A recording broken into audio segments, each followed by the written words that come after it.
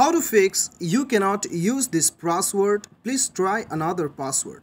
Hey guys, welcome back to 1 Million Ideas YouTube channel. In this video I'll show you that how you can fix the error that you are getting on your Facebook while trying to change your password. As you can see, I have the error, you cannot use this password, please try another password.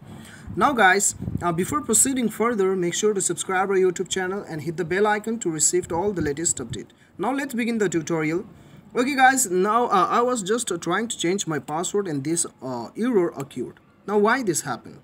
Now guys, make sure, now why this happened is because we are putting our current password and then we are trying to change the password. We are trying to add the new password which we already used previously. Okay, if you are trying to add a new password which you already used previously, then you won't be able to change your password. You cannot add the previously password. You cannot add the similar password that you have used it previously.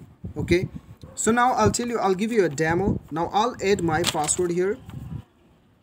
So guys, I just typed my old password and then new password. Now let's try to change and then see what happened.